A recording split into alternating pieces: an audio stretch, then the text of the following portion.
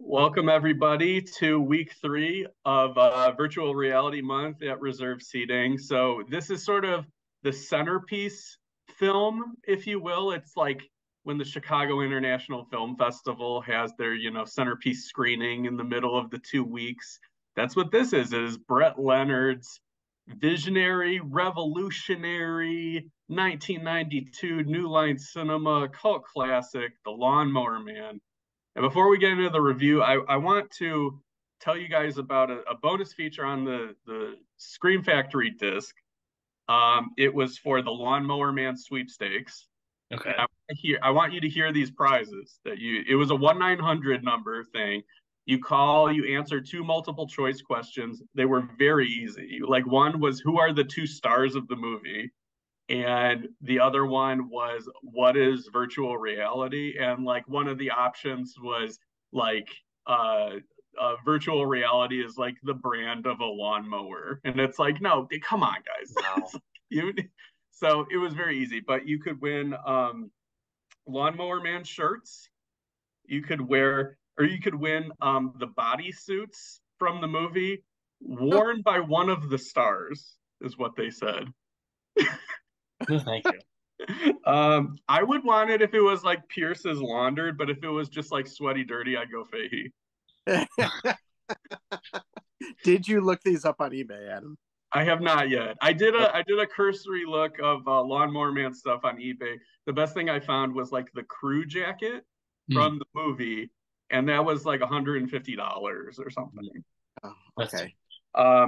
You could win a walk-on role in Lawnmower Man 2. So somebody won that, and we got to find him. Got to figure out who it was next week.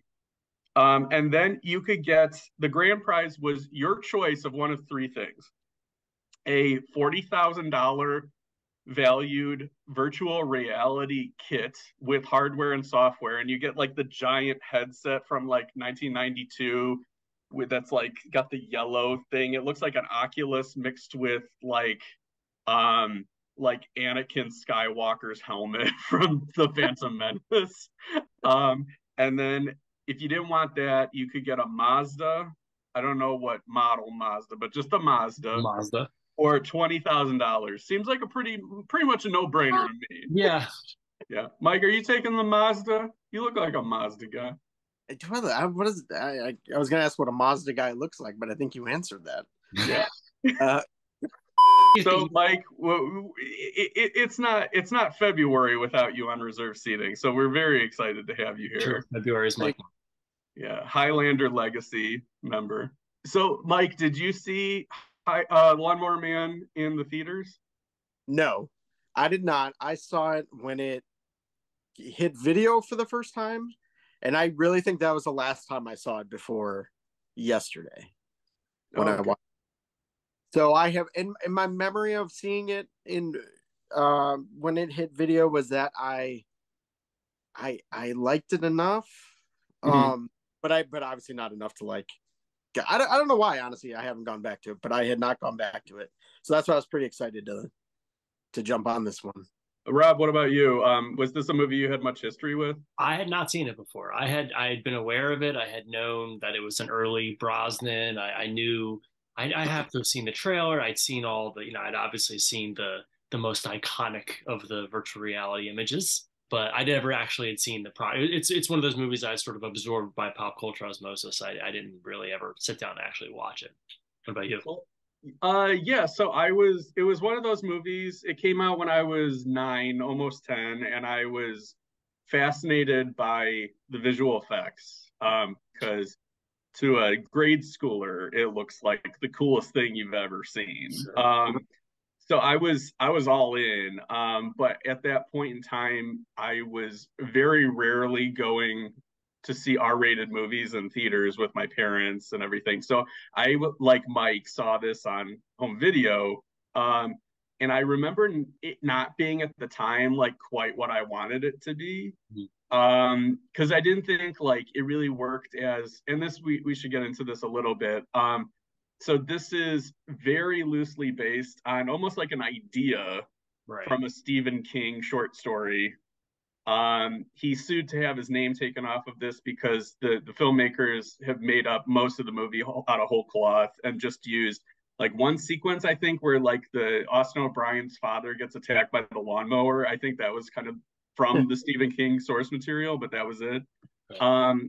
But at the time, I was just like, this doesn't really. It's not one of my favorite Stephen King movie adaptations. I thought that the whole movie was basically going to be like Job in cyberspace, like punching buttons, like access denied, access denied, access denied, which I thought was like the coolest thing in the good world. Stuff.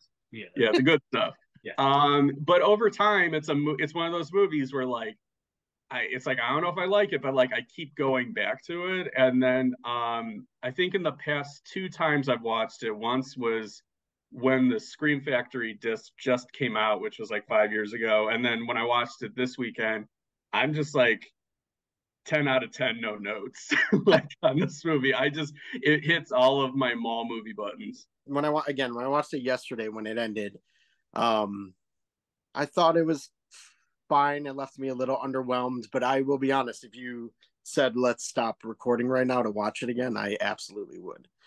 I started to watch the director's cut a little bit, and then I gave up on it about a half hour in.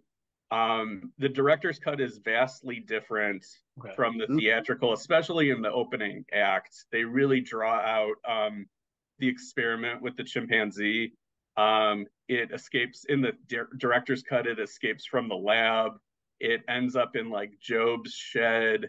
There's like a manhunt for it. It takes like 30 minutes for like what is handled in about 2 minutes in the theatrical cut.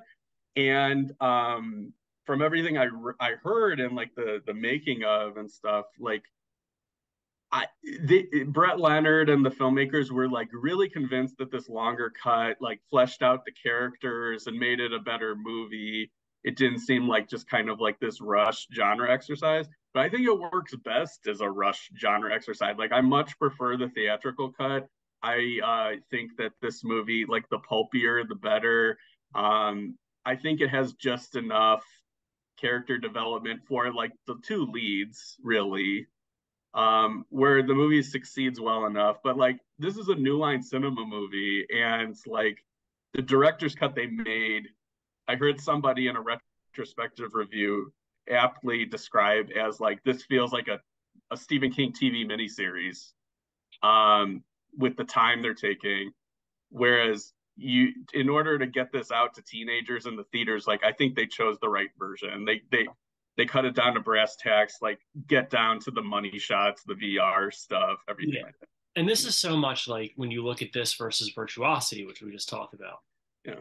You can see this. You can see the clear difference in intent and execution here. This one is far better execution of, pretty hokey premise. I mean, it should be hokey. When you get into Virtuosity, you start to get into the Denzel of it all, which, as we said, sort of felt like it kind of complicated the tone a little bit. He's giving a Denzel performance, whereas Russell Crowe is bouncing off the walls, and there's all kinds of other stuff going on. Where this one, like, is tonally much more consistent. It's much more just straightforward about what it's doing. It's this goofy sci-fi premise. It's owning that. It's doing everything it wants to do.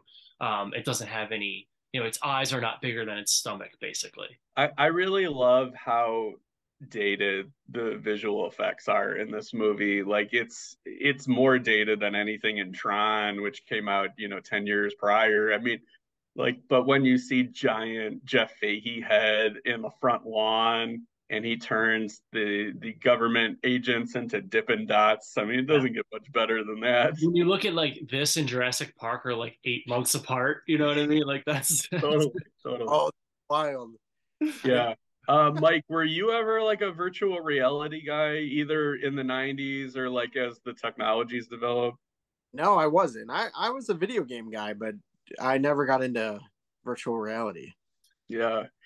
It was interesting, like going back and watching some of the behind the scenes featurettes and stuff like that, because some of it that they touched on was, like their reach exceeded their grasp. Did I say that right? You got it. Is it the other way around? Thank you. Okay. Where everybody kind of going into it at the beginning of VR was like, think about the potential, but it's just like the developments of the technology just like could not keep up with where they wanted it to go. But one thing I just love about this month and just revisiting these virtual reality movies and thinking back on things like Disclosure is like things that are just, I guess what I'll give credit for Lawnmower Man with is like at least what they're doing is complicated in the VR.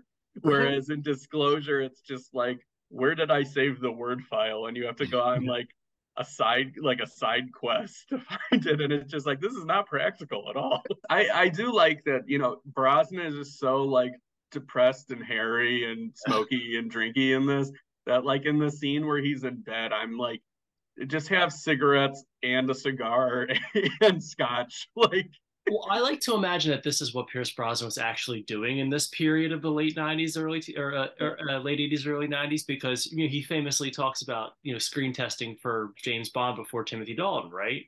Yeah. And Gentleman T. Dalton, he had supposedly was gotten the role, ready to go, and then Remington Steele comes back, so he's in this sort of fallow period after Remington Steele where he doesn't get James Bond, and like I don't know the timeline. I don't think he would have gotten, because GoldenEye's not until '95, right? So I don't know that he would have known that he was going to be Bond yet, or had even done another audition for it. So I always like to wonder, as I was watching this movie, I was like wondering, like, I wonder if this is what Brosnan thought he was going to be doing for the rest of his career. You know what I mean? Like he's so close to the biggest part of his resume. Yeah. But the more depressed he got in this movie, like the longer the beard and more disheveled he got, the handsomer he got. Oh my God, he is the best looking. I can't believe how handsome he is. I know. Yeah, I really recommend the behind the scenes featurette on the Scream Factory disc, because like they do say something like Brett Leonard saw him and he's just like, he's too beautiful. Like we need to find a way to. So he's like, I was trying to like underlight him, and I like would get him his hair wet so he looked sweaty and stuff like that. And I did this and I did that, and he's like he just looked better. He's like, I quit. He's like, eventually I just gave up. Brett Leonard, who's he seems like a super chill, nice guy, as evidence of like the behind the scenes stuff. And he also looks like if you took like Steven Seagal and mixed him with Oliver Stone, but like made him a good Terminator. It's like the weird. I was about to say, I was like, that does not sound like a chill, normal guy. No, but that's what's so disarming about it. He seems like he's like the sensei that you want in your life. But yeah, I mean, I don't know. Like I always, Jeff Fahey's not an actor I always am like thinking about necessarily, but like whenever I see him as the lead in a movie, like it's always kind of delivers on the genre goods. He's always working. I looked at his IMDb before we started, and good Lord, does that man work. So I'm on the edge of my seat for next week, because this might be a Highlander the Final Dimension situation, because the two times that I watched Lawnmower Man 2, I thought that it was like an outlaw classic where I've described it as the Gremlins 2 of the Lawnmower Man series. So I'm really nervous about next week, but I hope you guys like it. No, I'm really looking forward to Lawnmower Man 2. I've not seen it. But I'm very excited for it. 2, Rob, do you know who Mod's son is? I don't think so. Okay. I'll text you a photo soon, but it'll make more sense. But if I were to remake Lawnmower Man, Adam, I know you know who Mod's son is. Mod's son would be a good Lawnmower Man. And then you might get Avril on the soundtrack because he's engaged to her. So forget that. I want Avril in the Jenny Wright part. Well, they can work together. So next week we'll be back with Lawnmower Man 2. Leave a comment on YouTube on what you would have picked for the grand prize. Would it have been the Mazda? Would it have been the 20 grand? Or would it have been the oversized VR headset that looks like you would need a chiropractor after wearing it like twice because your neck would be fucked? So until next time. These virtual seats are reserved. Get out of my mind, Rob. For you. I'm in the thing. I'm in the gyroscope.